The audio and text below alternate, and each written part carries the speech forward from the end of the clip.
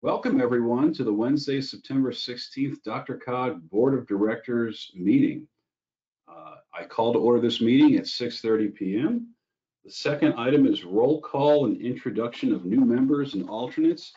We have a few new members, alternates, and additional announcements. A new member from the city of Castle Pines, Director Mulvey. She was previously the alternate prior to this meeting. She is switching places with Director Hudson. So Director Hudson will be the alternate and Director Mulvey will be the primary. Congratulations and welcome to the board.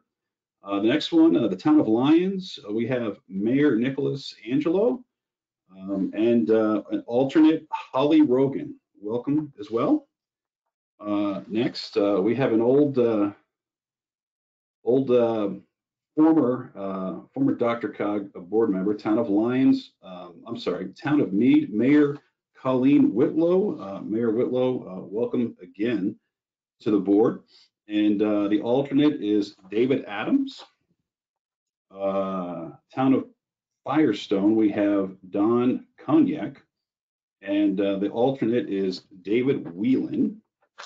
And from the town of Superior, we have Mayor Clint Folsom. He was the alternate previous to this meeting. Mayor Folsom, welcome to the board. The additional announcement, we have Karen Stewart in attendance. She is the CDOT Transportation Commission Chair, as well as the Vice Chair of the Transportation Commission. Director Stewart, Commissioner Stewart, welcome aboard. Thank you very much. And with that, Ms. Stevens, roll call, please. All right, thank you, Mr. Chair. I will go ahead and open up the mics now, and I will ask for people on the phones to please hit *6 to unmute yourself. So at this point, you should be able to unmute yourself, and I'll start roll.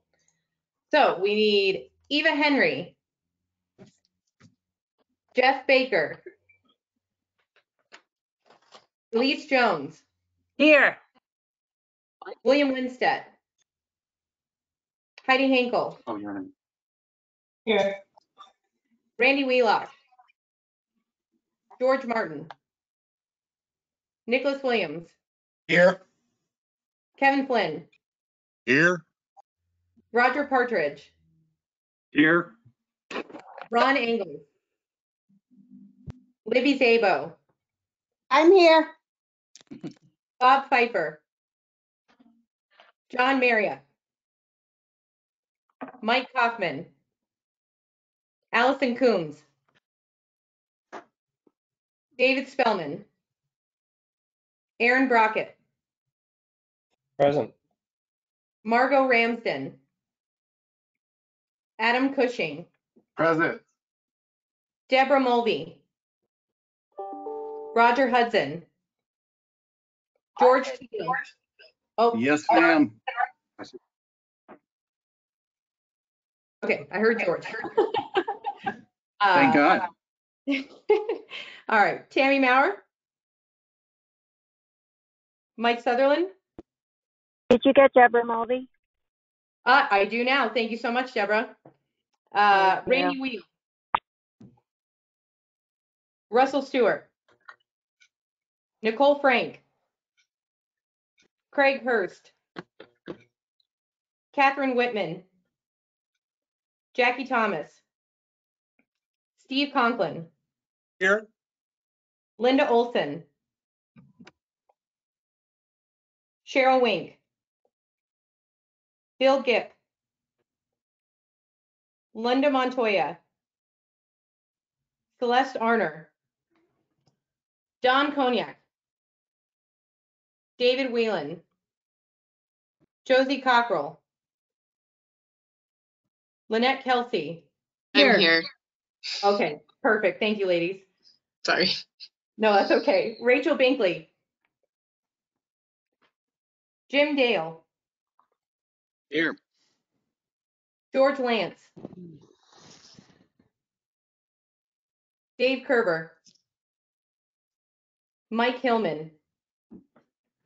Stephanie Walton. Tim Barnes. Jacob LeBure. Karina Elrod. Pamela Grove, Larry Strock, Present. Wynn Shaw, Here. Joan Peck, Here.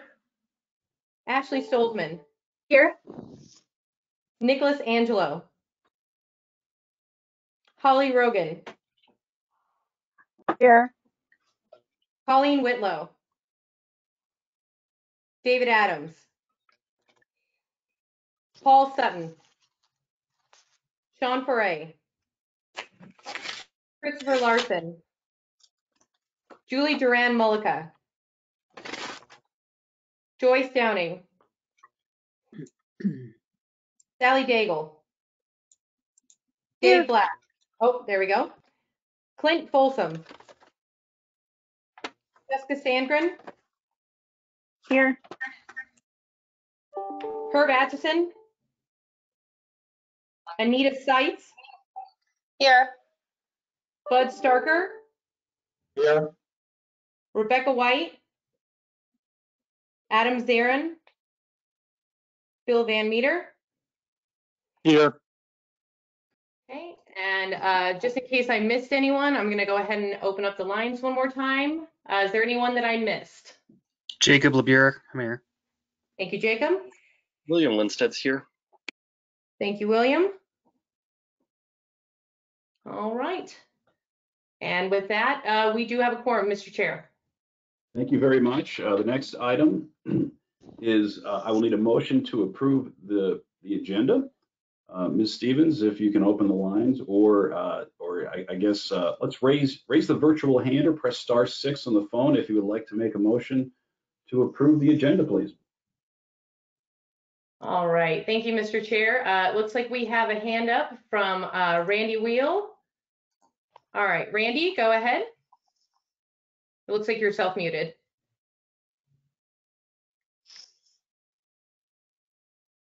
Okay. Randy might be having some technical difficulties, so I'll move on to the next hand. We have it from George Teal. So George, go ahead. Chairman, move to adopt the agenda. Thank you, Director Teal. Do we have a second? It looks like we do from Eva Henry. Director Henry, go ahead. I second. Thank you, Director Henry. Ms. Stevens, please open the lines so we can vote. All right, good to go. All right. All in favor, please signify by saying aye. Aye. Aye. Against? Abstain?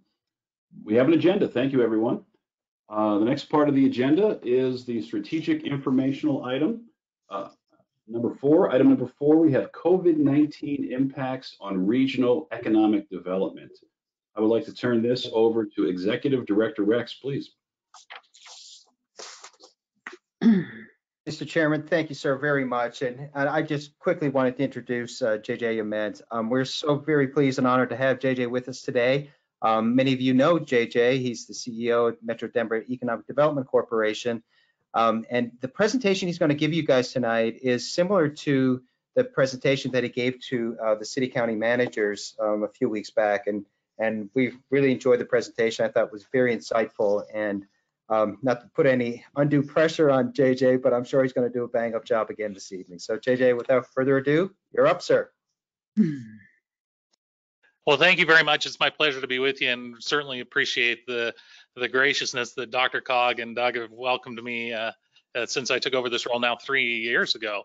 But happy to be with you. We're going to go through a lot of information pretty quickly. But if you have any questions, please feel free to reach out to me either during or after. Just as a reminder, the Metro Denver Economic Development Corporation, like you, is a regional entity, privately funded. Although many of our communities also participate, but 95% of our budget is coming from the private sector community. And we serve these 9 counties. So the 7 that most people think of as Metro Denver plus Weld and Larimer counties, that's about 2/3 of the state's population and 3/4 of the GDP. We work on a collaborative model, really the nation's first, and is now the best-in-class model of how to do collaborative regional economic development. We don't disparage one community or another. We're politically and geographically agnostic when we're trying to keep Colorado businesses here and help them grow, as well as recruit those from others. And if you're not participating through your local community economic development professional, or if you don't have one, please reach out to me, because we want and need your community's voice at the table. And then I thought I would share with you just a little bit about how corporate CEOs, both here and around the country, think about Denver, because while we think we're this emerging global center of business, the perceptions around the country are still a lot around outdoor recreation and marijuana, frankly. So this is talking about that goes to C-suite executives around the country and around the world about the Denver that they didn't or don't know.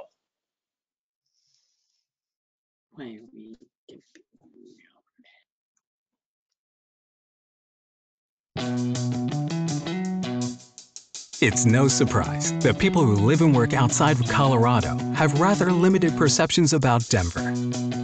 Sunshine, outdoor recreation, perhaps our football team.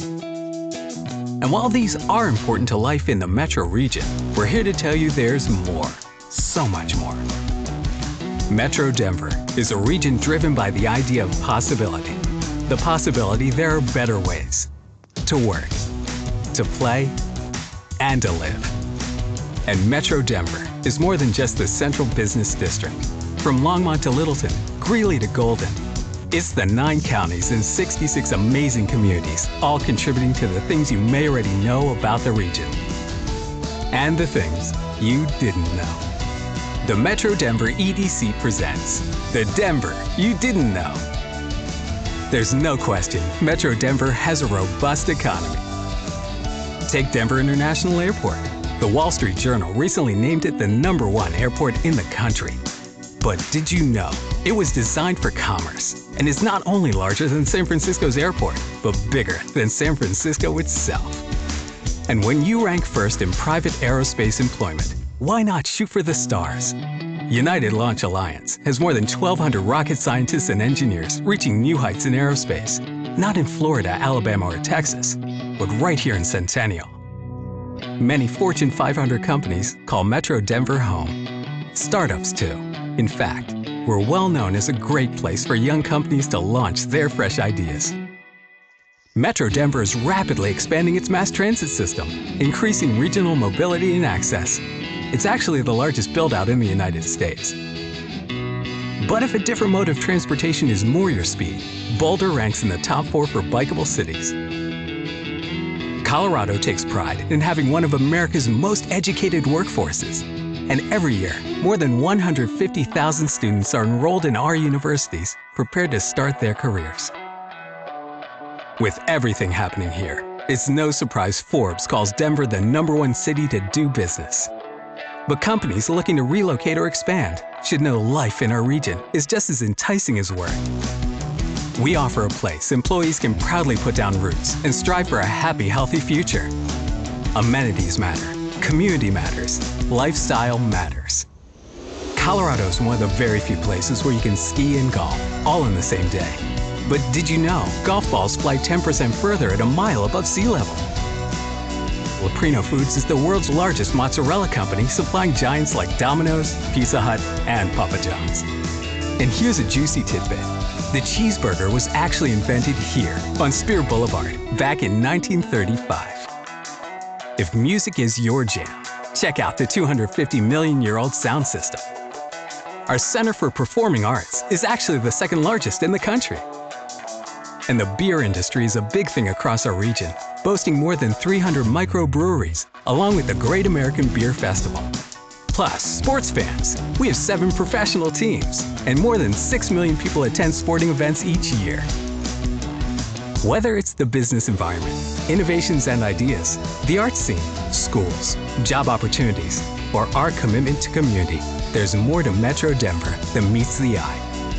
U.S. News & World Report said we're one of the best places to live in the U.S., not to mention the top economy for the past 3 years. It just doesn't get any better than that. Metro Denver is one region you'll be glad you got to know and call home. So I wanted to give you an opportunity to see kind of how we talk about Denver. And then, so we get their attention with those first 4 minutes worth of video, and then it's data. So we ran the Amazon HQ2 proposal, for example. The follow-on proposal is almost 600 pages. Data is the center of what we do. And to talk a little bit about how COVID is impacting, boy, when you shut down the economy, this is what happens to GDP, not unexpected. What you don't expect to see is, because this is a health emergency that's creating the economic crisis, not the other way around. There's not 08, this isn't 2000, certainly not 1930. That's why you see the next quarter's consensus forecast for GDP is a positive 26%, even though last quarter was down 33 if you annualize. We tracked COVID. Its response on the S&P is a good indicator of general markets. For the first 40 days, it tracked most closely with the Lehman Brothers failure of 2008. But as of the close today, it's at 100% of where it was when we entered the health emergency back in February. That's in large part because of the action of the Federal Reserve through monetary policy that has substantially outpaced even the fiscal policy that the Congress has authorized and that the administration has provided.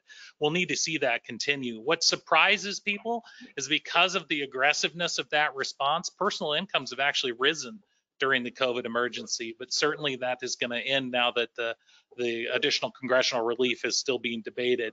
We'll need medical innovation now or additional fiscal policy to sustain that going forward. But while personal incomes have risen, I'm sure that you all have seen in your sales tax collections that spending has decreased substantially. In fact, spending in Colorado has decreased a little bit faster and a little bit more aggressively than the U.S. average, both in low income, middle income, and high income. And this, from Opportunity Insights, defines high income as greater than 60,000. Well, the median income in Colorado is 68. So it's more than half our state, or nearly half our state. But incomes have gone up, spending has gone down, which creates a foundation on which we're going to be able to emerge from the health emergency potentially stronger than other communities. Incomes have gone up, but so have housing prices. And one of the big competitive disadvantages we have when trying to keep businesses here and trying to recruit relocation or expansion opportunities from elsewhere is the cost of our housing. Boulder is now the 6th most expensive housing market in the United States. Metro Denver, not a great bargain, 12th, depending on when you measure it. And we do lose economic development opportunities because our housing prices are just too expensive, both for folks trying to stay here and grow and for folks looking to come here. We've monitored unemployment very, very closely. The blue bars here are normal W-2 unemployment. The orange bars are the addition of our non-W-2 or gig workers. And one of the things that we noticed, because we track this so carefully, is the increasing claims that were coming into the gig workers that just didn't seem to be correct when measured against our W-2 workers. And it turns out, you may have seen from the department, that 77% of the gig claims just between July and August were deemed to be fraudulent. That's not just a Colorado thing. That's a national and really an international group of folks that are trying to game those systems. Unemployment is trending in the right direction, both in terms of initial claims and ongoing claims for our W-2 workforce, meaning people are starting to go back to work as policy conditions allow it. Now, we do compete in a market. And so we want to know, what is our unemployment experience, because we have a much more diversified economy now than we did in the 1980s. But how do we stack up with the rest of the nation? This measures all 50 states plus Washington, D.C. and Puerto Rico. This is state unemployment claims as a percentage of our workforce. So the orange bar across the top there is the percentage of the labor force. The blue bars are those unemployment claims. And you can see that Colorado right now ranks 50th out of the 52 data points. And that's not to diminish the experience of anybody who has lost their job or lost their business in Colorado. Certainly, if it was your job and your business, it is essential to you. So we're careful about our language. But it is important to know, in the competitive landscape with whom we compete around the United States, only Utah among our competitor states is outperforming Colorado. So meaning we have people that absolutely need economic development opportunities to restore their jobs, but the foundation on which our total economy can emerge, we believe, is stronger than virtually anywhere else in the United States. So our mission at the EDC during COVID, post-COVID, it's adapted, but it really isn't changed. And the messaging that we're approaching now is how Colorado has been resilient throughout this. And we have, again, so much more data than I have time to show you, proving the resiliency of Colorado's economy. We're pushing those messages out both locally to give confidence in the Colorado economy, and certainly nationally, as C-suite executives from around the country are saying, hey, do I put all 200 jobs back in the Bay Area or Boston or New York? Or maybe it's time that I take 100 of those jobs and I socially distance them with an office in Colorado, giving an opportunity for our citizens to be rehired. So you can visit resilientco.com if you'd like to see what we're talking about to those companies right now, highlighting our resilience, highlighting the fact that we actually had the top remote workforce going into the health emergency. Highlights our commitment to getting people new skills and opportunities. We've done actual studies of our workforce in the region to find out why they like to live here, why do they like to work here. Obviously, the investment we as a community have made in Denver International Airport cannot be emphasized too much. It is the primary hub of economic activity and growth in our region. And our ability to move from one coast to the other, especially if it doesn't matter where you live anymore, and if you only have to be in the office a couple days a week, we're the best location to do it. Both in July and August, our airport ranked #1 in terms of passengers through TSA security checkpoints, and the validation is coming from the airlines themselves, both United and Southwest, remarking about how Denver has both been resilient and retained its demand better than any other market. This is a great story for us to tell. Again, I worked in banking for most of my career. I used to tell friends at Citigroup who were commuting 2 hours from New Jersey to Manhattan that you could live in Vail, Colorado, and commute to Denver for less time, even in the winter. And I think that the acceleration of work remote and not being in the office full time is going to benefit our community. We highlight reasons people like to live here, certainly with the social unrest, the fact that most people identify Colorado 88% as a place where they feel safe, where they have a good work-life balance. 83% of our community chooses the community because they feel it is respectful of different ideas and is inclusive. And the rest of the nation is noticing. AGC Biologics taking over the AstraZeneca facility in Boulder, that was very important. It's not just about recruiting new companies, but sometimes we have companies leave, Chipotle, Molson Coors, AstraZeneca. So we want to make sure that we can replace those jobs for folks that need them. In fact, the first hire at AGC Biologics was a former AstraZeneca employee. Forbes has ranked us among the top 10 communities who will emerge from the health crisis as strong. And the Wall Street Journal has picked up on that same theme with a pretty aggressive article about how Colorado can boom before and after. So there is light at the end of the tunnel. These are challenging times for our businesses, our citizens, certainly our governments, but we did have the #1 economy 3 years running going into the health emergency, the 4th highest labor force participation rate, meaning more of our people who were here were working here. We were #1, as I mentioned, in terms of the people who are already working for home, so this isn't altogether new to us, although I think what we're learning is that you can work remotely, but it's not desired to do full time. And then our diversity, the fact that we really did on purpose since the 1980s diversify the industry clusters who were growing here, meant that many people were actually hiring in Colorado even during the emergency. And then our geographic location, our quality of life, our airport still give us well positioned for post-recovery hiring priorities and those practices. And so that all wraps up into resilient Colorado. But if people don't know that message, then it's good for us, but we need to continue to make sure people know. And so I'm going to share with you now, this is only about 50 seconds long, so I can stay under my time. I want you to see what's going into the social channels of some of those targeted companies within those targeted industries from our region, so that they can see what we're doing to talk about Colorado, invite them as they're considering, where do we put these jobs back when the economy emerges from the health emergency? How do we make sure that Colorado's positioned to get those job opportunities? This is called Room to Roam, and it's what's being shared in those C-suite executives' social feeds right now.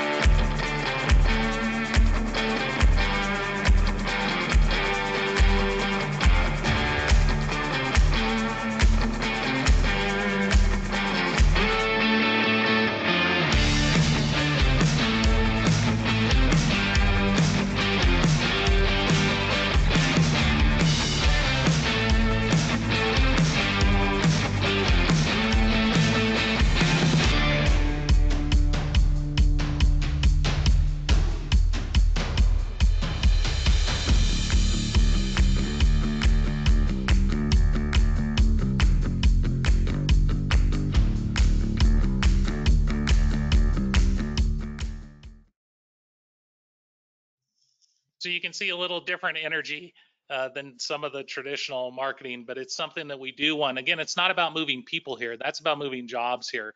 So those are very, very targeted. They're not general. They're going to specific companies and specific competitive markets around the country. So that's a really quick overview of the COVID, how it's affecting economic development, how we're responding to it. And my phone number and email are on the screen now. We would love to have you involved. If you're not, please reach out to me at any time. This whole model is built on collaboration. It really is a national model and certainly a North American best practice of how we do economic development regionally. But that only works if we have great collaborators and partners like DRCOG. So appreciate the time to be with you. Happy to answer any questions if we have some time. Otherwise, please feel free to reach out to me by email or phone. Thanks again. Appreciate being here. Thank you very much, Mr. Ament. Board members, we have time for a couple of questions. Ms. Stevens, if there are hands or if you're on the phone, please press *6. I will turn it to you, Ms. Stevens. Thank you so much, Mr. Chair. It looks like our first question or comment is from Kevin Flynn. Director Flynn, please. Thank you. Hi, JJ. How you doing? I'm good. I'm wondering if you could talk just briefly about any analysis Metro Denver EDC might have done on what I hear from a lot of thought leadership in terms of a new normal after COVID is over. This isn't 1918, 1920 when we didn't have as many tools as we have now to reimagine work and reimagine how people will do commerce. And so there's a lot of thought that maybe downtown might not look the same. Business centers might not look the same. Have you given that any consideration in your approach to the future of economic development? Thanks. Yeah, we have, Councilman. It's a great question. It's too soon to tell, really. We have all the real estate professionals, commercial, industrial has been off the charts in our region because of a response to COVID. We've seen some acceleration in trends that were already occurring, but it's honestly too soon to tell. There are equal people saying we're going to come back, but we're going to come back with fewer people who are going to need more per person square footage. That's one school of thought, which would say that commercial real estate, even in our urban centers, are going to grow. Others suggest that nope, people are not going to load an elevator of a 55-story building the same way that they did in the past, and we can't take 5 hours to get everybody to their desk. So look for suburban campuses happening again. But right now, anybody who tells you that they know the answer to that, I would be cautious of taking that advice. It's just too soon to tell. We have seen an acceleration, obviously, in some trends that were already occurring. But again, remember, when we're having folks come from other places to Colorado, even our most urbanized center is still suburban-ish to New York, Boston, San Francisco, Los Angeles. So the experience isn't exactly the same, but we'll see. And yes, we do keep a pretty good handle on all of the real estate needs and what we think trends are coming, but it's just too soon to say. All right, thank you.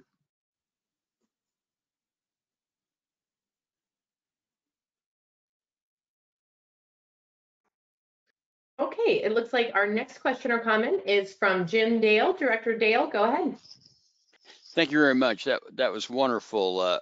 Is there a video of this going to be included so we can share it with the rest of council out here in Golden? Sure, absolutely, and you can see it at any time. If you go to metrodenver.org, or if you visit the resilientco.com, much of this content is there. So absolutely feel free or reach out to me directly, and we're happy to share it. Because Golden figured prominently on that one video. Thank you. All right, thank you, Director Dale. Our next question or comment is from Elise Jones. Director Jones, go ahead. Thanks, JJ. Appreciated the presentation and you spending time with us. I had a question about, I noticed all your footage showed beautiful clear skies and views, but the metro area has a lingering problem with ozone non-attainment under the Clean Air Act. It's been a decade and we're still working at it. And as a result of poor air quality before the fires even started burning, we now qualify for severe non-attainment, downgraded from serious.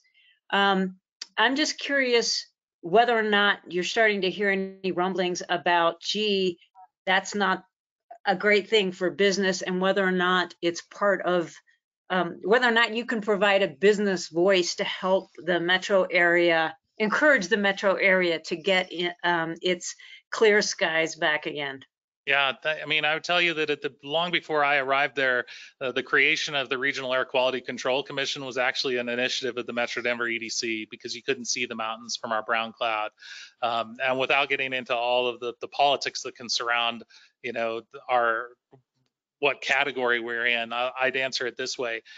We have to protect the things that have made us attractive to talented and skilled workers in the first place. And if we ruin those things and talented and skilled workers decide that they want to live somewhere else, businesses will follow them and the economy will be in distress. So it is a huge priority for us.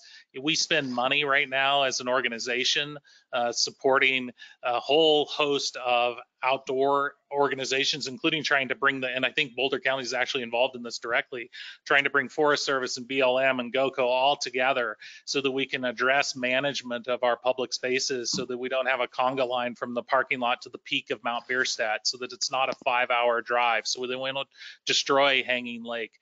We'll lose the talented and skilled workers that drive the economy if we don't make this a great place for people to be. And that includes environmental and air quality and natural places concerns as much as it concerns tax policy or real estate. Thanks for that. I appreciate your involvement on those issues. Ms. Stevens, if we have one more question, that would be fantastic. After that, I would like to move along the agenda, please. Okay, actually, at this point, we don't have any other hands raised. We're good. Thank you very Well, thank you very much. And again, feel free to reach out directly, but appreciate your time and appreciate your service to our region. It takes a lot to do the jobs you do, and we're grateful for it. So thanks again. Thank you very much, Mr. Ament. We appreciate your time. All right, the next item is a report of the chair. I have report on performance and engagement committee. That would be Director Flynn. All right, thank you. Let me pull up my my document here. We had 3 items really that we dug into, and the first is that the annual award celebration will be in April 2021 at Mile High Stadium, and will be rebranded as Reunion, with an emphasis on the re and the union, which symbolically will celebrate our restart after this very odd year, and our opportunity to reunite in person, hopefully, as I'm keeping my fingers crossed. The second item was the board collaboration assessment. We sort of did a deep dive and made the observation that there's been a steady improvement among the members, among the directors, and of course there's been a lot of turnover since 2015, the first year that we did this. But it definitely shows that directors feel we are collaborating much more positively than we had in 2015. That's a trend that steadily increased over those years and has continued, and that's essentially a good thing. And finally, the executive director evaluation has, I think everybody should have it in their inboxes, but we had, as of Monday, we had only 5 directors who have done it. And one of them was not me, so I'm a little bit embarrassed by that. But it does close on September 21st. Jerry Stigl has sent them out. Maybe he'll send a reminder to everybody. We have 47 people who still need to do it. I think this is a great opportunity to make Doug Rex sweat a little bit. So let's take advantage of this opportunity and get those evaluations in. And that's my report, Mr. Chair. Thank you.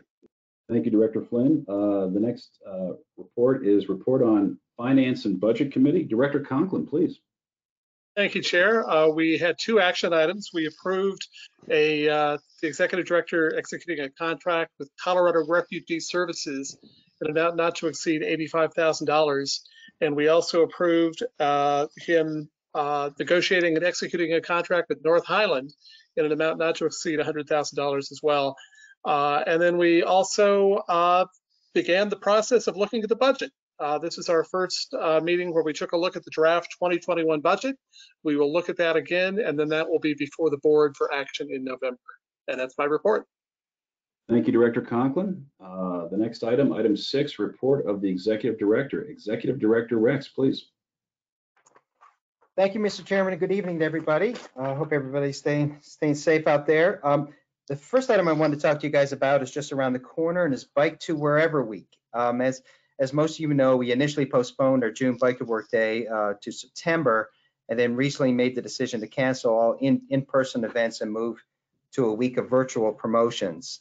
And recognizing that many of us are still working from home and that we want to encourage biking of all trips, not just commute trips, our Way to Go team will be celebrating Bike to Wherever Week starting this coming Monday, September 21st.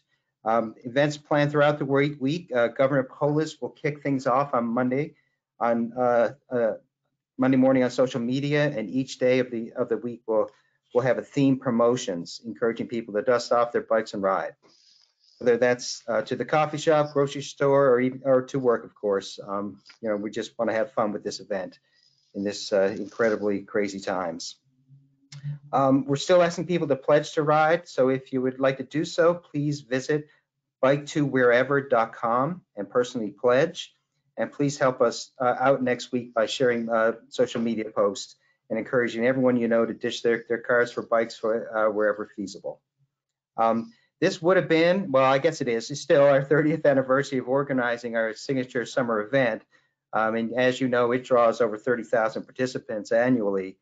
And I just want to give a shout out to both Steve and Allison and an entire Way to Go team for their commitment to promoting biking and being able to pivot like they have to something new and fun this year. It's an extremely difficult effort, and I appreciate all the work that they're doing on that. Speaking of virtual pivots, our Citizens Academy will resume this week with a 7-week course hosted on Zoom for the first time. The Academy is all about helping people in our region learn more about the key issues we face and how they can become more involved and engaged in the process. We cover topics closely aligned to our DRCOG mission: transportation, growth and development, some of the changing demographics that we talk about, and ask each participant to create an action plan to focus on how they can affect change in our regional community. This time around, our class is a little smaller just simply because it was virtual, and we wanted to make sure that we could handle the amount of folks that we had in our class. We have 31 people from across the region that will be participating tomorrow night, which is the first class tomorrow night. Next time I want to talk to you about is we have been sending out periodicals to our partners and members in the smart cities realm for quite some time. Topics include smart mobility, broadband, microgrids, smart healthcare, smart infrastructure, and many more. Well, we've kind of formalized this into a newsletter, and we're calling it the Somewhat Weekly Smart Region Syllabus. So if this is something that would interest you, if you're interested in this kind of innovation and tech side, we would love to add you to our mailing list. So just simply reach out to either myself or Flo Rotano, who's our Director of Partnership Development and Innovation, and we'll add you to that list. The same holds true. We also have another newsletter that's dedicated for small communities. It's called the Hot Topics Tribune. And as you probably guessed, it's geared to and designed for our smaller communities in mind. If you wish to be on that mailing list, please reach out to Flo or myself, and we'll be sure to add you to that as well. And speaking of our smaller communities, we are seeking feedback by the end of this week on preferred dates, times, and topics for this year's Small Communities Hot Topics Forum, which will be hosted sometime this fall. And that original email went out on Monday. So if you have any comments or suggestions on what the topics might be for that, we'd be more than willing to include those. The next item is related to, over the last few years, DRCOG has partnered with the Urban Land Institute, or ULI, Colorado, to provide matching funds to support financial technical advisory panels in communities throughout the region. In August, the city of Longmont hosted a day-and-a-half-long workshop identifying a suite of actionable strategies to redevelop the Great Western Sugar Mill site. ULI expert panel has provided elected officials, staff, and stakeholders several paths forward in efforts to redevelop the challenging but iconic site. The Longmont TAP was the first virtual advisory panel in the entire ULI network to focus on site planning and design solutions. If you're interested in the report will be made available in the near future. But for those that are interested in the outcomes of other past TAPs or technical advisory panels, please visit ULI Colorado's website to learn more about this program. and we'll be soliciting additional support, or sorry, additional applications for those TAPs in the coming months. I do want to mention just something real quick. I mean, in August, DRCOG submitted an application for funding through the Front Range Waste Diversion Grant Program, and this proposal, and it was shaped, primarily by local governments across our region, really is looking at envisioned strategies to develop data tools and capacity to understand the challenges of waste diversion and how to respond to that. So we're excited about this opportunity. We won't receive notification if we were awarded the money or not until mid-October, but you'll be hearing more about that in future board meetings. The next item is just a heads up for now. And while we haven't received anything formal, DRCOG, we have been informed by Adams County staff that they are at least exploring with the state to become their own AAA, their own area agency on aging. This is a formal process, and what the process looks like right now is still unknown. So the state is still working on that process. We continue to have conversations and discussions with Adams County, and we'll keep the board apprised of any developments in this space. And lastly, I wanted to share some sad news with you all. Randy Pan, former mayor of Englewood and DRCOG board member, passed away on Thursday, September 3rd. He was 71 years old. And I know many of you knew Randy and know what a tremendous loss this is for our regional community. I would like to leave you with just one quote that was in his obituary, which kind of it really captures the kind of person that Randy was. And the quote is, quote, "Randy never met a stranger. He could and would talk forever, often being teased. Don't give Randy the mic because we'll never get out of here. He knew everyone. Well, his grandchildren thought he did. Randy loved the Englewood High School Pirate family, athletes he coached, students he taught, fellow teachers and coaches, and everyone he met along the way. He so wanted to have a positive impact on young people and help prepare them for their futures. Coach Penn, please rest in peace." And that's my report, Mr. Chairman. Thank you, Executive Director Rex. Our condolences to Randy Penn's family. He was a great mentor to me. Spent time and effort to get me up to speed on more than one occasion, and a fantastic human being. So God bless you, Randy Penn. The next item, item 7, public comment. Up to 45 minutes is allocated now for public comment, and each speaker will be limited to 3 minutes. If there are additional requests from the public to address the board, time will be allocated at the end of the meeting to complete public comment. The chair requests that there will be no public comment on issues for which a prior public hearing has been held before this board. Consent and action items will begin immediately after the last speaker. Ms. Stevens, do we have anybody for public comment, please? Thank you, Mr. Chair. I'm going to start by opening up the lines to make sure and see if there's anyone on the phones first. If there is anyone on the phones for public comment, please hit *6 to unmute yourself, and you should be able to speak now. Okay, I do not hear anyone on the phones. I do see a hand raised for Ian Tafoya. I will remind you that you have 3 minutes to make your statement. And at 3 minutes, I will ask you to make your closing statement. So I will unmute you now, and Ian, you have the floor. Hello, my name is Ian Thomas Tafoya, and I am the co-chair of the Colorado Latino Forum. I'm here to make some comments on a few issues, but I want to start out by saying thank you, Commissioner Jones. The air may be thin here in Denver, but the pollution, it is thick. 10th worst pollution in the country. And I'm not really sure, I was really shocked to say that he's going around telling people to drive and commute from Vail to Denver for their jobs. It's completely in the wrong direction that we need to be going. I really came here today to talk about a few things. One, the massive gap that is growing with our climate goals. We passed a law 1261. We're nowhere near to making these targets. There's a huge coalition, more than 40 organizations that are trying to raise awareness to elected officials like yourself to put pressure on Polis to do the right thing. If we get further behind, my generation is going to be stacked with all this pollution, not sure what we're supposed to do. I also want to point out, he's talking about how we're the second most virtual force. Well, I can tell you that only 1 in 6 Latinos can actually commute or virtually commute to work. And that brings me to my second reason why I'm here, and that is that absolute concern that I have about RTD. RTD seems to be falling apart in front of our eyes. I even went through the Transit Academy, which now it sounds like it grew into a different academy here in DRCOG, but they're talking about massive cuts. What are Latinos supposed to do? What are working class people supposed to do? I need every single one of you to get on the phone. You're all contributing to these taxes. We need to figure out a system that is not austerity. Austerity doesn't help us reach our climate goals. Austerity doesn't help us right now in the present. And then the last thing that I want to talk to you about is the regional issue of homelessness.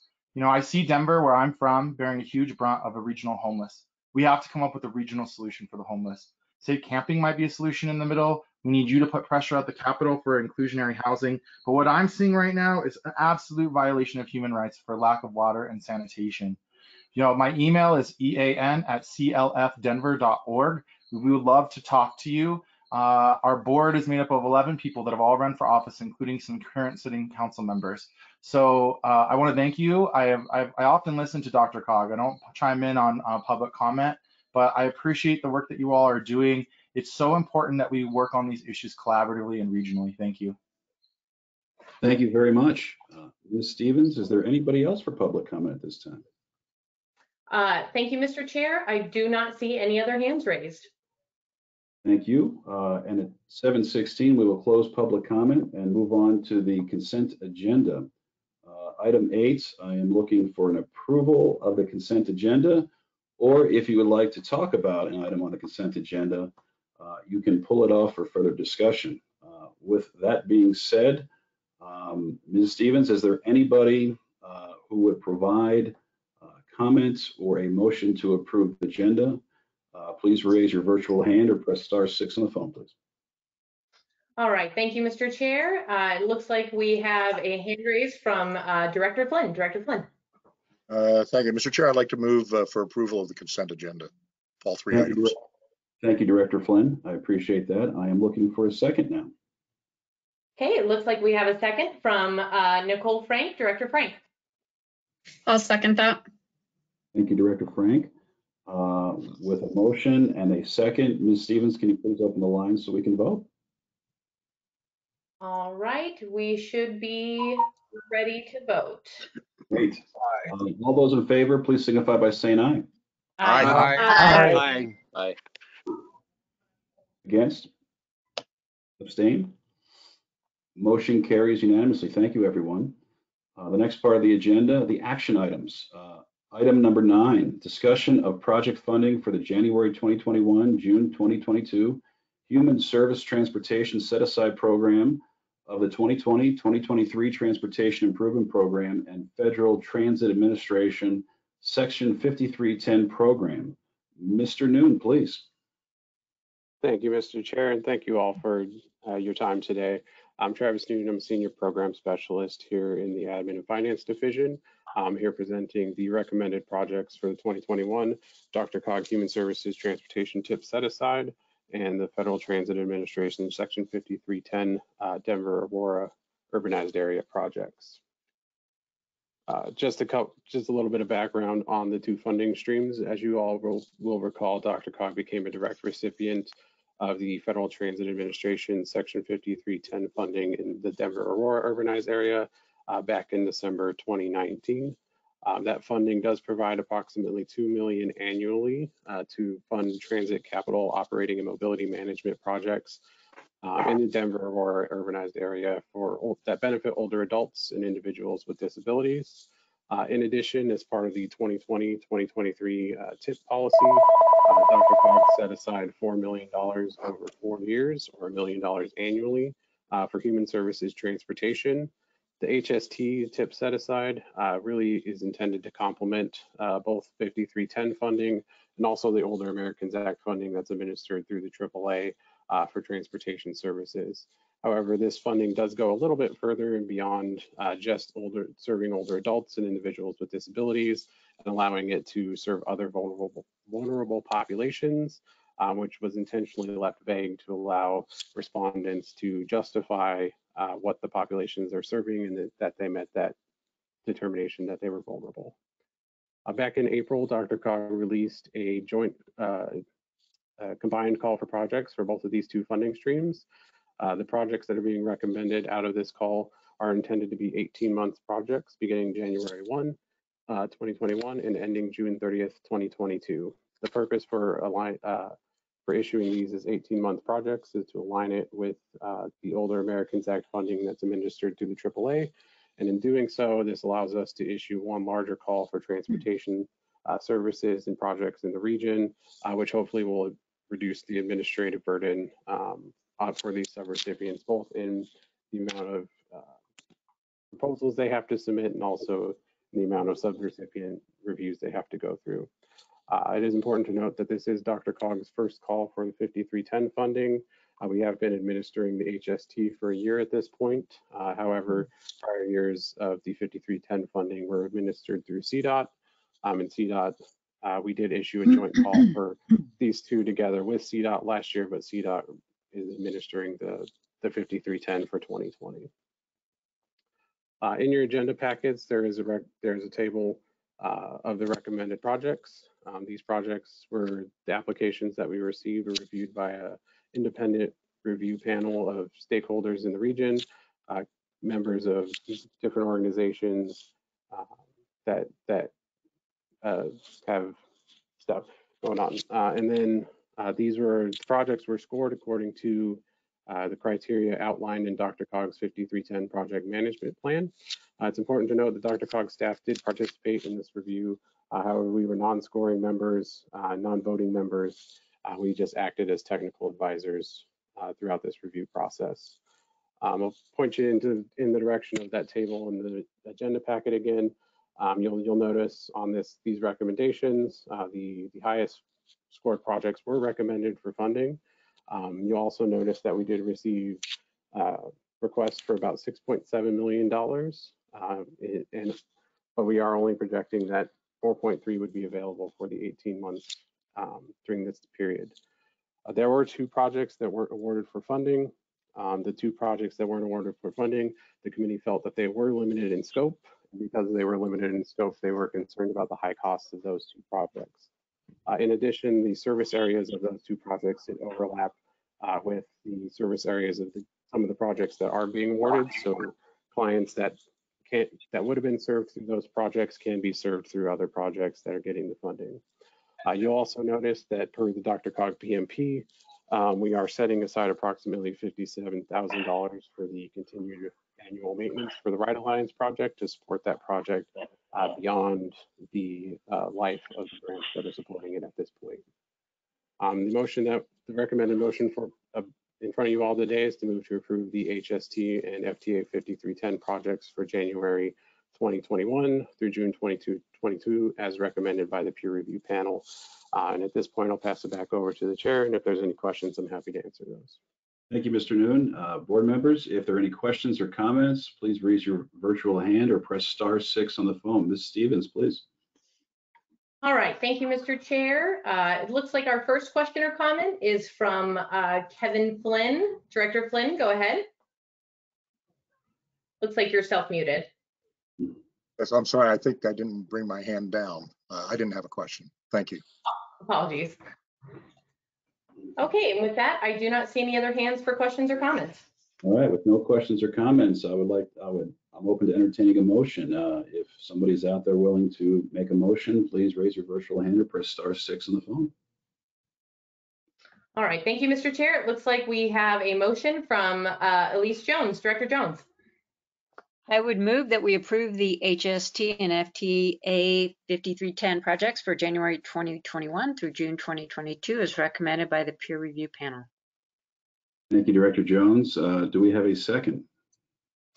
We do, from Aaron Brockett. Director Brockett, go ahead. It looks like you are, oh, there you go. I'll second that. Thank you, Director Brockett. With a motion and a second, Ms. Stevens, can you please open the phone so we can vote? All right, we should be good to go. All right, all those in favor, please signify by saying aye. Aye. Aye. Against? Abstain? Motion carries unanimously. Thank you, everyone.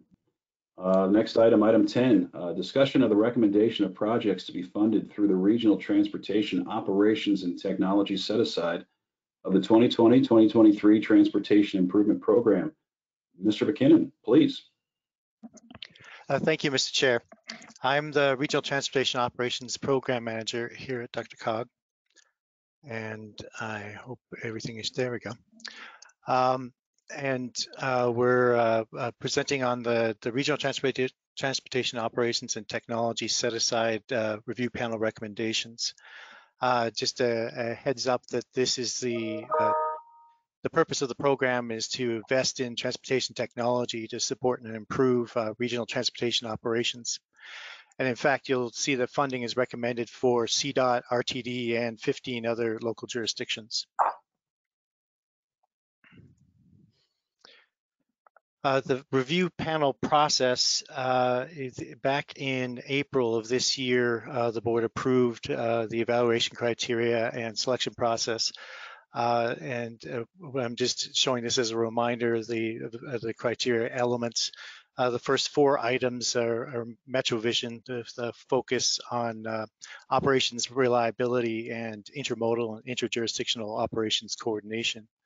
The need and impact categories were quantitative assessments, and then the risk management plan was an illustration of the state of project development, how much the applicant had put into the development of the project before the application. The process that we went through, the review panel individually scored the MetroVision and program objectives, the top 4. DRCOG staff determined the project need with a combination of the congestion mitigation process and high injury network from the Vision Zero effort designations. And based on the project geographic scope and what segments were involved, the weighted scores were developed from that.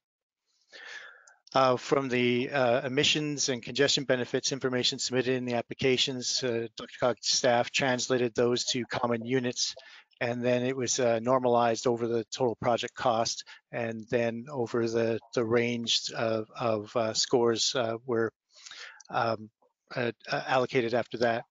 And then there was just a minor assessment of the risk management plans that were submitted to finish off the scoring.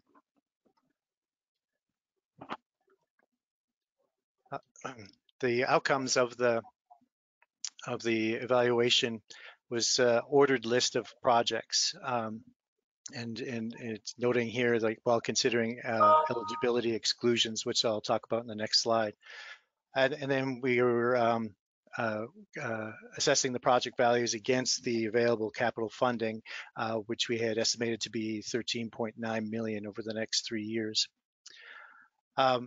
The allocations were targeted to be about $1 million per phase, and so they had required a partial allocation for the 3 projects that you see listed here. The exception being the Boulder project, where it was a little bit more than $1 million in order to define a scope that was a natural break from a traffic operations perspective. And then any of the remaining projects and the projects that didn't make the cut for selection were placed on an ordered waiting list that I'll be showing in the next couple slides. So the eligibility exclusions, there were elements that were excluded from individual projects, as described from the eligibility and selection process that the board approved earlier this year that I mentioned. And they were just eliminated from the applications, and the project sponsors were notified.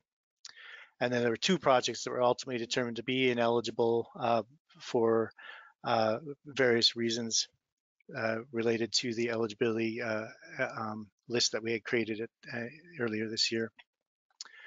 So as is included in the packet is the listing of the projects. We have them here in order of the criteria ranking, and the federal amount is shown with the cumulative amount.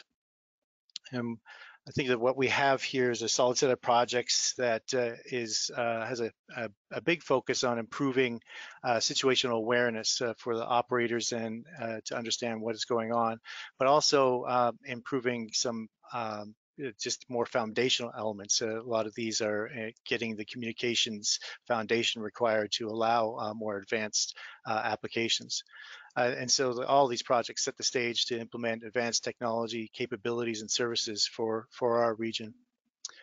I'll also point out that the cumulative total at the very bottom right-hand corner is greater than the capital that we had identified going into this. I think that we want to be sure to fund all of these projects, and so the recommending some of the funds from the DRCOG traffic operations be reallocated to cover the difference. And I also mentioned earlier the waiting list. So these are the projects on the ordered waiting list, with showing that some of the remainders of the projects that didn't get the full request, and some of the projects that had the lower scores in the ranking. On this next slide, I'm just showing how the funding is programmed over the 3-year period. On the applications, the applicants indicated what fiscal year they would like the funding. And for the most part, we were able to assemble the program that satisfied those requests. There were a few projects that had to change to a different fiscal year, and the applicants were notified, and with their consent, we were able to move ahead with this programming as recommended. So the motion before the board is to please approve the FY21 to 23 RTO and T set aside project funding awards and waiting list recommended by the project review panel. That concludes my presentation. Thank you very much, Mr. McKinnon. Board members, questions or comments? If so, please raise your virtual hand or press *6 on the phone. Ms. Stevens, please. All right, thank you, Mr. Chair. It looks like our first question or comment is from Bill Gipp. Director Gipp, please. Yes, thank you. Yeah, I just wanted to say Erie was lucky enough to make it just barely onto the end of this list, and our town staff wants to thank everybody involved for the equity, the cooperation, the open communication, and really the straightforward kind of way of working all this out together. And so, yeah, I'm going to be recommending approval, and thank you to everybody involved. Okay. All right, and with that, I do not see any other hands raised. Thank you very much. Just a couple comments. Going through the list of projects, it looks like everyone who's submitted got a project approved. Sure, there's some on the waiting list, but every community or every application within a community got approved. So the board members that are out there, new or smaller communities, I would just encourage you to interact with your staff and ask the question or to create awareness on these set-asides. I started doing this again. Mayor Penn was one of my mentors, and he said you got to get involved. So hopefully you can go back to your communities and start that conversation, create awareness, and fill out an application and be like a Parker or an Erie and getting funded for a project that could improve your community. With that, I would like to call for a motion. If there is somebody who would like to recommend a motion or provide a motion, please raise your virtual hand or press *6. Thank you. All right, thank you, Mr. Chair. It looks like we have Bill Gipp, Director Gipp. And of course, I will motion to approve the FY21-23 RTO and T set aside project funding awards and waiting list recommended by the project review panel. Thank you, Director. Do we have a second? It looks like we have a second from Director Teal. Director Teal? Second. Thank you, Director Teal. With a motion and a second, Ms. Stevens, can you please open the line so we can vote? Absolutely, Director should be able to vote. All right, all those in favor, please signify by saying aye. Aye. Aye. Against? Abstain? Motion carries unanimously. Thank you very much, everyone. The next section of our agenda, informational briefings.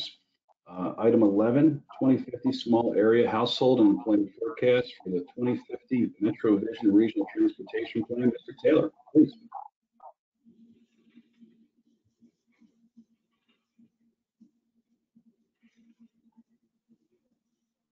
All right, thank you very much.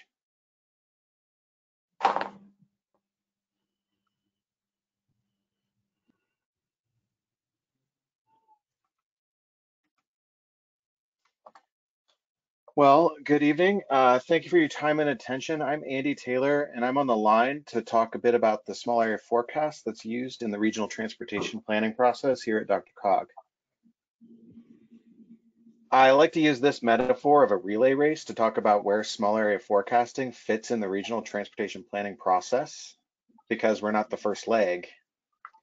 The work starts before us with the State Demography Office. They're charged by state statute with creating forecasts for population, households, and jobs. And they do this work at the state and county levels, publishing and updating forecasts for the counties annually. We're the next leg. While they stop at 64 counties, we have to take their forecasts, what we tend to call control totals, and distribute that growth across 2,800 small areas, what we call transportation analysis zones, or TAZ. Our forecasting work must stay nested within these county control totals. With this information at a TAZ level, DRCOG and others can conduct travel demand modeling in order to forecast future travel patterns. The relay race metaphor will now fall apart when I mention two feedback loops that happen outside the regional transportation planning process. The first is on the far right in the bottom corner there, what we're calling the MetroVision gap analysis. MetroVision is the region's plan for the future, with the current version adopted unanimously by the board back in 2017.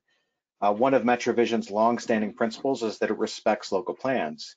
It's not our job as DRCOG or DRCOG staff to override local plans in zoning and zoning in our forecasting work. However, another of MetroVision's long-standing principles is that it offers ideas for local implementation. And so we intend to start highlighting the gap between what this forecast is showing and our region's aspirations in order to further the conversation about local and regional decisions that affect growth and development. The second feedback loop there is in the middle, our coordination with the State Demography Office on future county forecast updates. We're planning to work with them in 2021 to help local governments provide some constructive feedback on the state's county forecasts. Under current processes, that office publishes preliminary forecasts around May or June of each year, and then they solicit feedback from the counties and other local governments, and then they finalize that forecast each November. The work we intend to pilot would help local governments see how the changes to the forecast might affect their jurisdiction, and thus help them and their neighbors argue for changes to these control forecasts. I've got more process slides later, but I just want to look at, start by looking at the forecast that we're working with in the region. By 2050, we'll be just shy of 3 million jobs and 1.9 million households under this forecast. Please note that the 2020 reflected here is a pre-COVID forecast of 2020.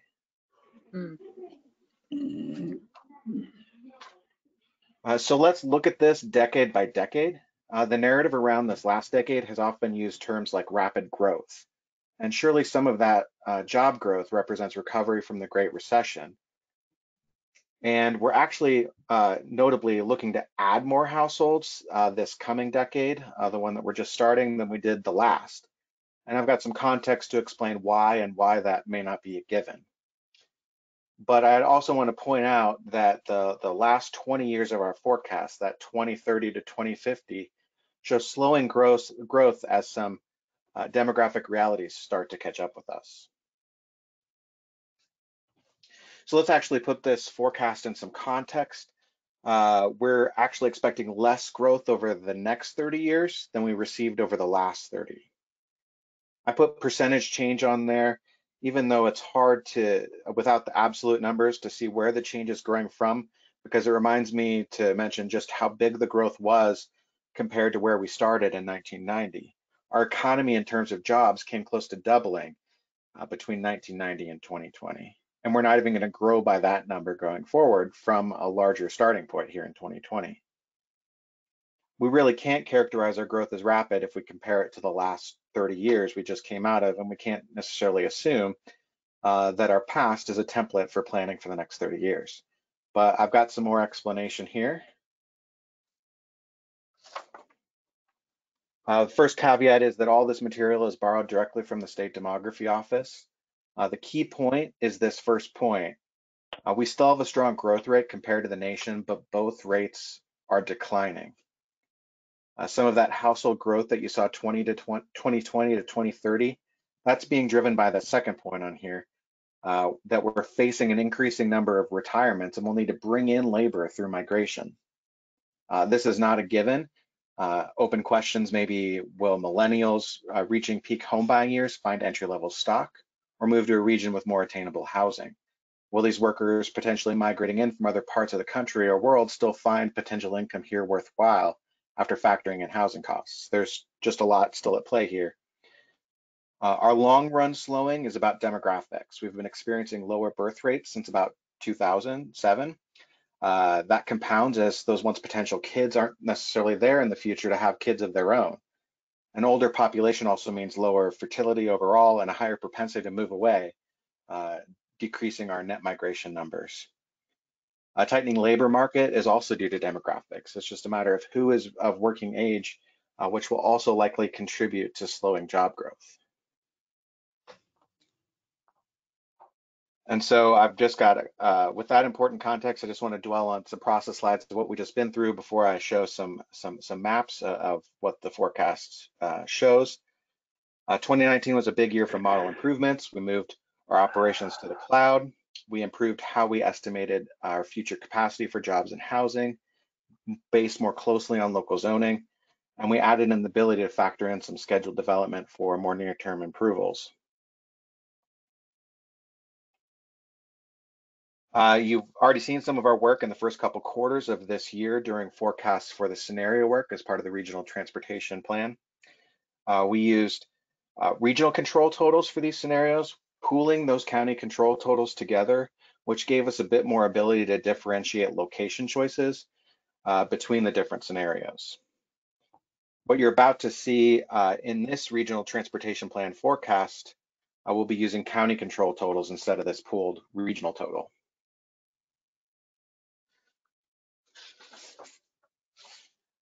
So even while you were seeing and discussing some of the scenario work, we were pivoting to the small area forecast based on county controls. May, June, and July were the most important months as we reviewed nearly 600 comments from 29 jurisdictions. Combined with our comment period last September, we heard from a total of 31 jurisdictions and nearly 900 comments. And now we're here today to share the results, which are also available on our data catalog. Let's start with our 2020 and 2050 household forecasts. The darker the area, the more households. White or transparent doesn't necessarily mean no households. It's just below the threshold that we used for this map in terms of concentration. Often we look at these forecasts, we have a tendency to dive right in and look at just what's happening in the change between, say, 2020 and 2050. But what I like about starting here is reminding ourselves that there are already a lot of households in the region and seeing just how many parts of the region look largely the same. But use the same set of maps for jobs. If you're picking out areas you were hoping to see highlighted on these maps but don't, please hold on for the growth maps where you may see new points of concentration or intensity or growth emerging. And remember that we also have a limited amount of growth to work with in our control totals.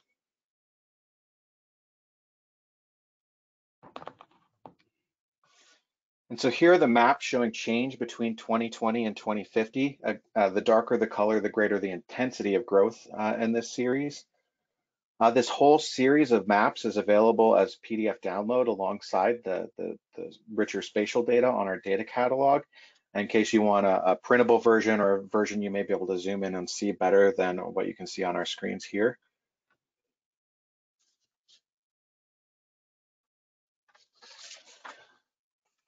And so We're here before you as bringing this information about DRCOG potentially using these forecasts as part of the transportation demand modeling and air quality conformity work for the 2050 MetroVision Regional Transportation Plan.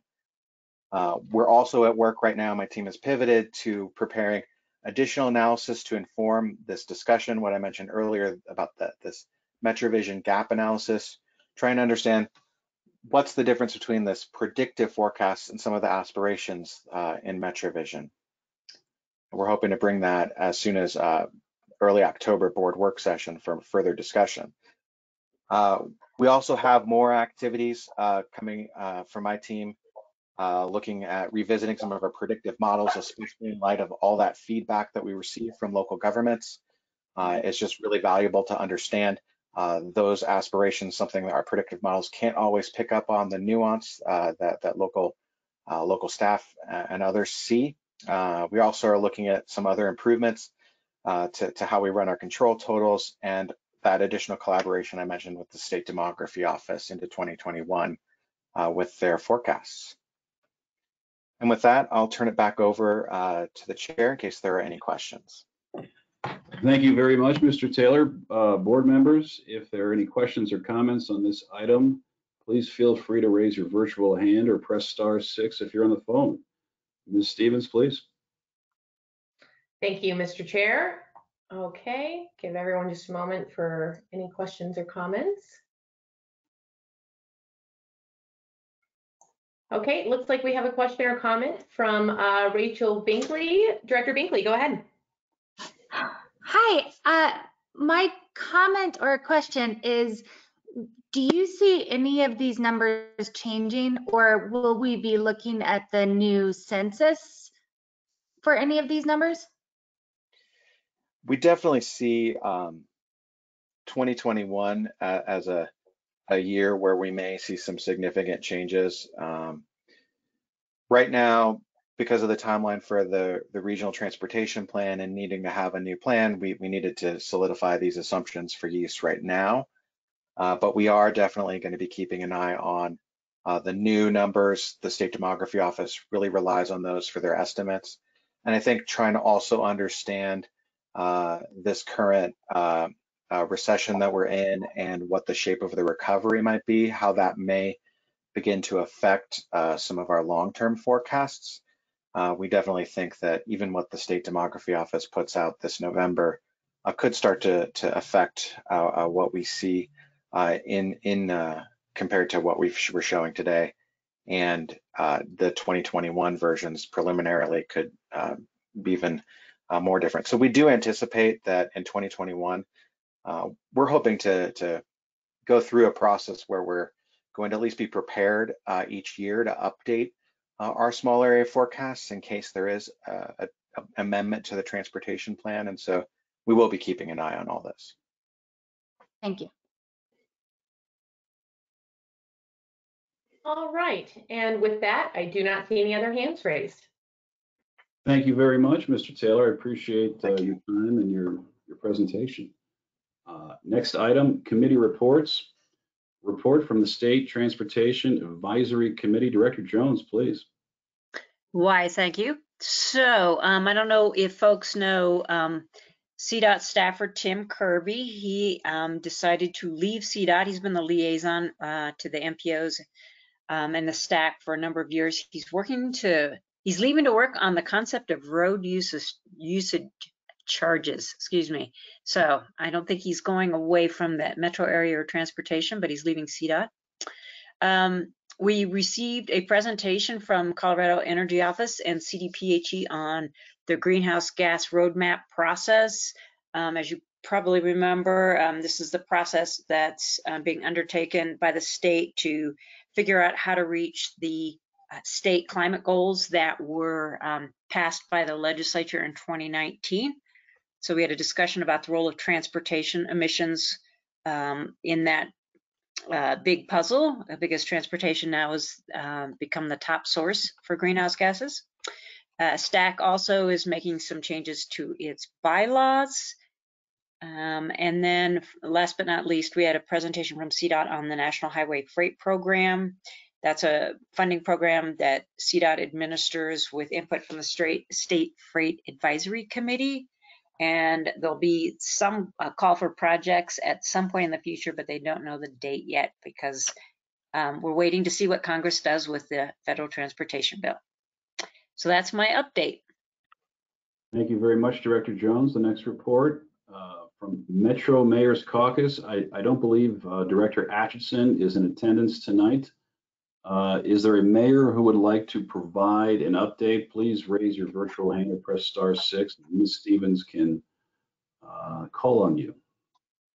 All right, thank you, Mr. Chair. It looks like we have Director Starker who's willing to give the report. Mr. Starker.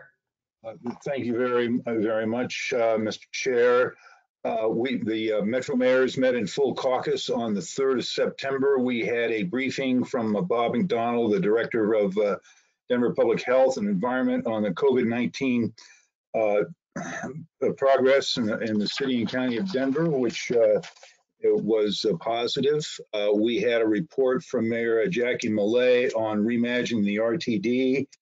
And subsequent to our meeting, we did draft a consensus letter to be sent around to the mayors asking RTD to maintain the Fast Tracks Internal Savings Account, the FISA account, for its intended purposes as the voters voted on in 2004, that we continue that and not take those funds for another one. And we were looking for consensus on that direction. We had a discussion on the opioid settlement and some of the different opportunities there to engage on that, either with the Secretary of State, Mr. Weiser's proposal, or an alternate on the coalition. And then we also sent a letter, had consensus to send a letter to our congressional delegation, extending the deadline for use on the CARES funding from December until March of 2021. And that concludes my report. Thank you, Director Starker. Next report from the Metro Area County Commissioners, Director Partridge. Thank you, Mr. Chair. We actually had met twice. We're trying to make up for some lost time since our last DRCOG board meeting. Our first meeting was focused on the CARES Act funding, which we all are very familiar with. And we know that some of the counties receive that directly, and then some also through the state fund.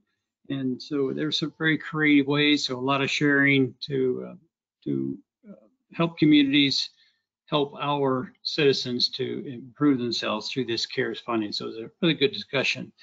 And then our last meeting was on homelessness. So a lot of creative ideas, because we know there's been some extra challenges. So it was even ranging from purchasing buildings to the point of faith-based systems that are really stepping up to solve some of the homelessness problem. Thank you, Mr. Chair. That concludes the report. Thank you, Director Partridge. Next item, report from the Advisory Committee on Aging. Ms. Sanchez-Warren, please. Thank you, Mr. Chair. We talked about the challenges starting to serve older adults in the community again. The biggest challenge being restaffing.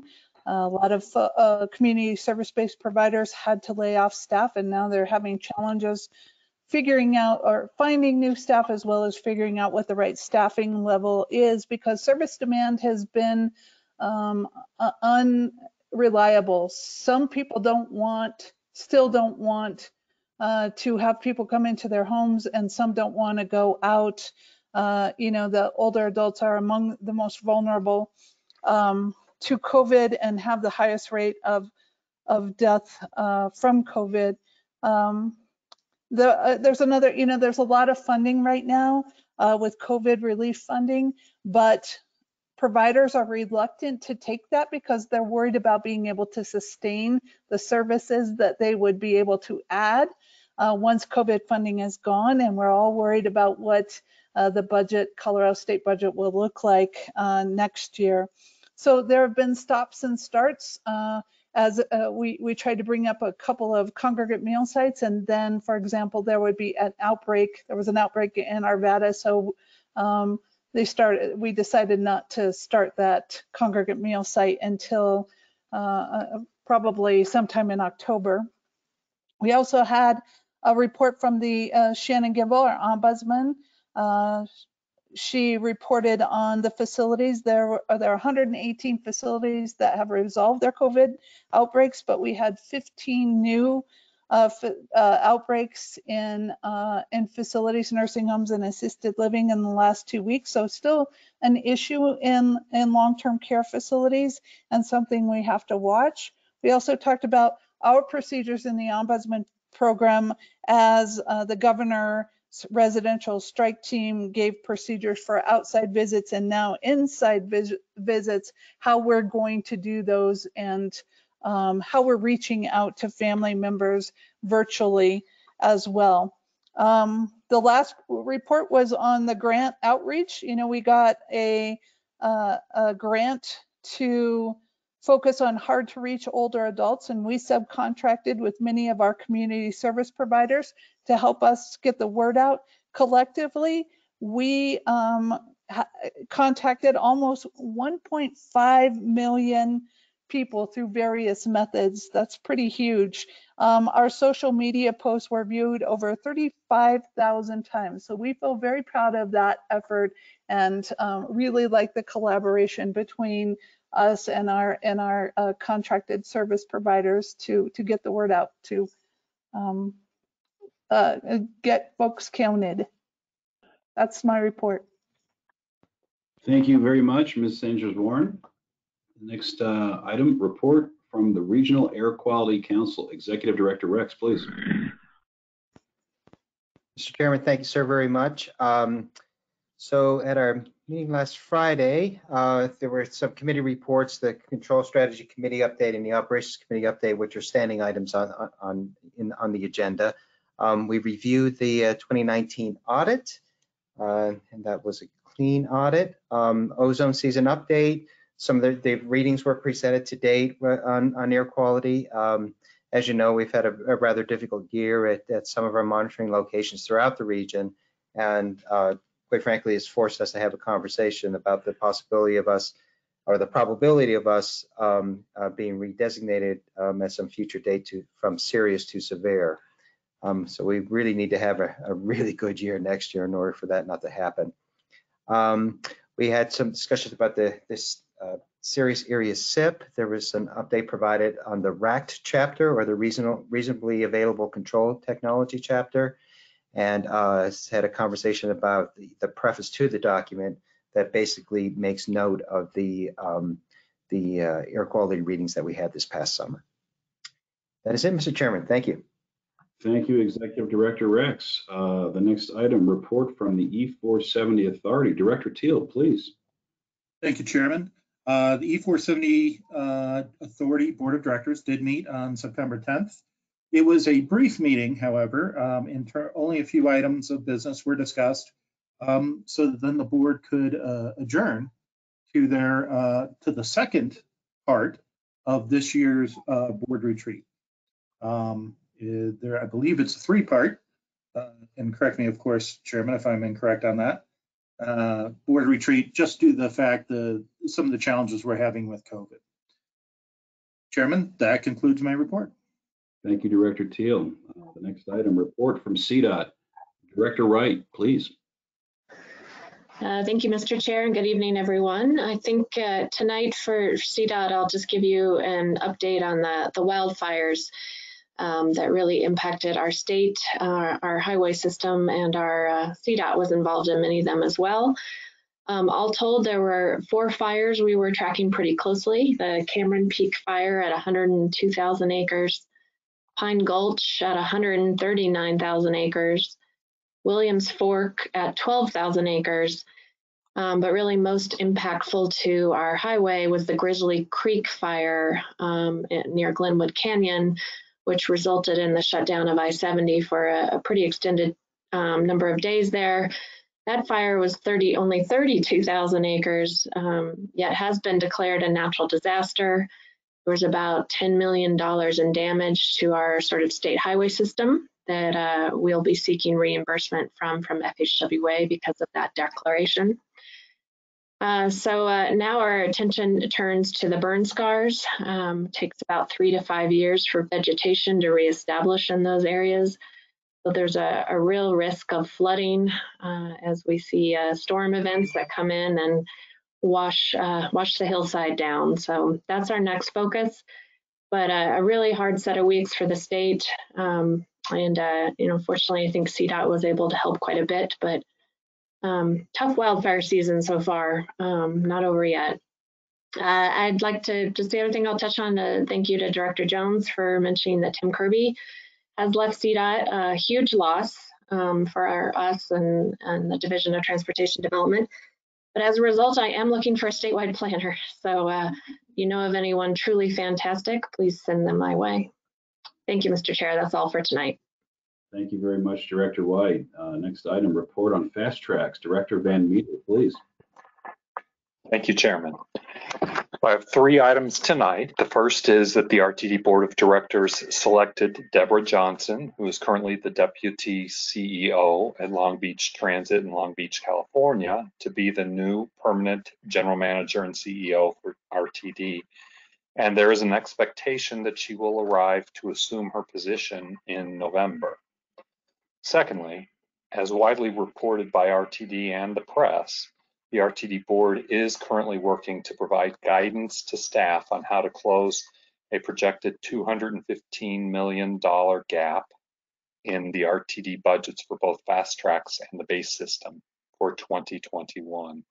Their overarching guidance is based on a strategy of preserving as much service as possible, focusing budget cuts on other areas like deferring projects and programs, and reducing administrative costs as much as possible.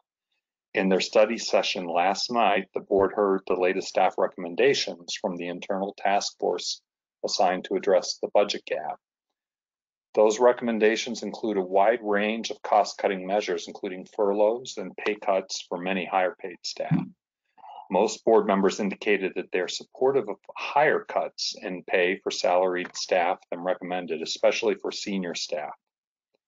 The recommendations also include layoffs, currently estimated to total 550 positions within the agency among both salaried and represented or union staff. Recommendations also include service cuts and the deferral of projects, including the RTD contribution towards the purchase of the Burnham Yard and a new maintenance facility. RTD's electric bus procurement scheduled for next year and State Highway 119 commitment in 2023 would move forward under the current staff proposal. They also assume the use of future FISA, Fast Track's internal savings account, contributions to support closing the Fast Track's budget gap. Regarding the FISA, at their September 1st study session, the board indicated that they are not okay with using the existing FISA balances to help address the shortfall, except possibly for State Highway 119. Finally, the board has indicated a preference that staff develop a 2-year midterm financial plan for RTD this year instead of the usual 6-year projection, indicating a concern regarding the uncertainties around budget forecasts mid-COVID-19 pandemic. And then last, but certainly not least, some good news. The N line is on track to open next Monday. The event will be live streamed starting at 10 a.m. and the first week will feature free rides on the service, which you may recall is a 29-minute ride on the 13-mile-long corridor between East Lake on 124th Station and Union Station. Regular service is planned to start at noon on Monday. And that, Chairman, completes my report. Thank you very much, Director Van Meter. The next section of the agenda, informational items. The next 5 items are in your packet. Please use your own time to review. And if you got any questions, please feel free to reach out to DRCOG staff. The next section is administrative items. Item 18, our next meeting is October 21st, 2020. The next item, item 19, other matters by members. If there are any other matters by members, please feel free to raise your virtual hand or press *6 on the phone. Ms. Stevens, is there anyone? Thank you, Mr. Chair. It looks like we do have a hand raised. It is from Linda Olson. Director Olson, go ahead. And it looks like you're self-muted.